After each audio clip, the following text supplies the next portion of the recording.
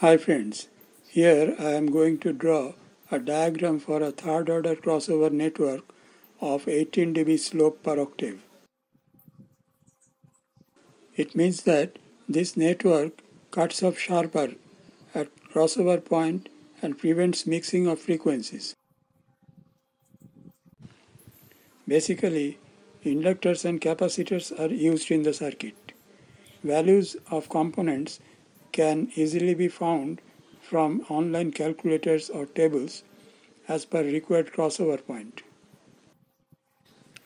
Here I have used some resistors in the tweeter circuit for smooth high frequency response.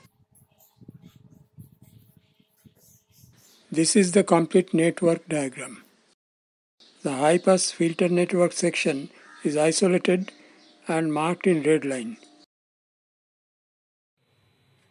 This is a reel of 22 SWG enameled copper wire. This is a manual coil winding machine and the counter is set to 0. Coil will be wound on a small 1-inch diameter and 1-inch height plastic pipe placed between support plates on both sides.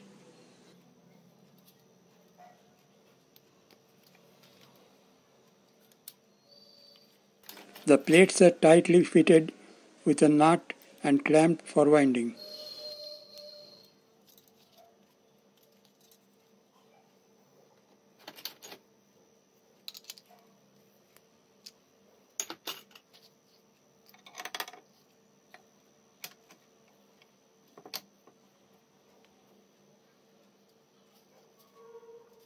Now we start winding of the coil and keep watching the counter for making up to 150 turns.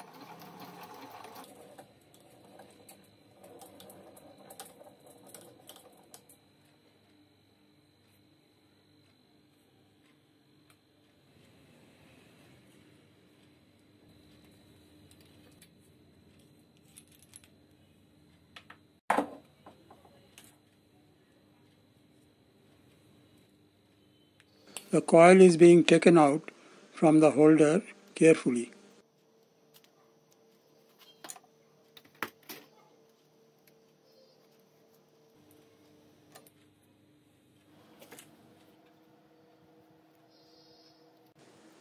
Coil is strapped on both sides with nylon fasteners to hold the shape.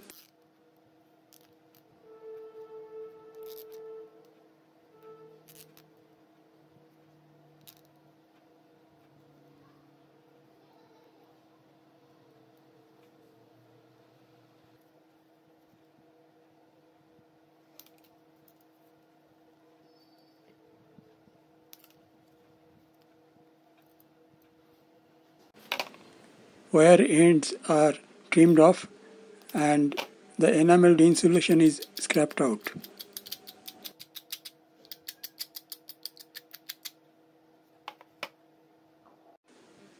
We are now going to measure the inductor value by a digital LCR meter.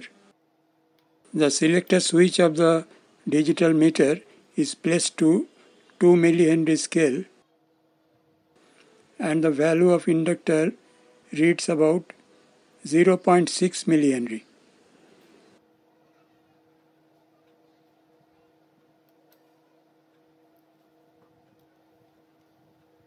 This is a PCB made as per the high pass filter part of the network diagram marked in red line. This is the place for mounting the inductor coil. These are the connection posts. Let us put all the components in their respective places. The 5 ohms 25 watt resistor, then the 20 ohms 25 watt resistor and 5 ohms 25 watt resistor. Now this is 10 microfarad 250 volt non-polar capacitor, 3.3 microfarad 250 volt non-polar capacitor and 2.2 microfarad 250 volt non-polar capacitor. Components placed and soldered. The coil wires are inserted in the holes and glued with the board.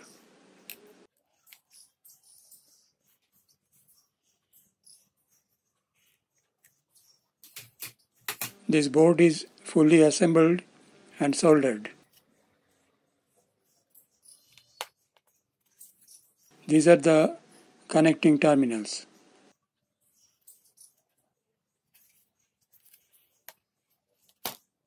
The network will now be connected between the amplifier and the HF unit for testing.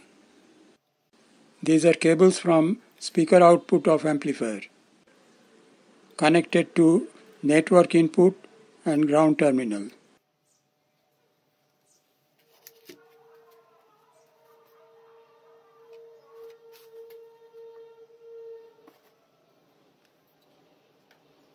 The positive end of the HF unit is being connected to the tweeter terminal and negative to ground.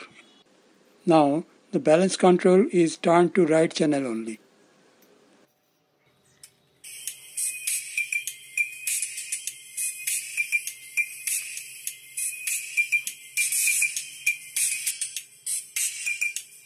A horn is placed to the neck of the driver unit to increase the efficiency of the high frequency sound.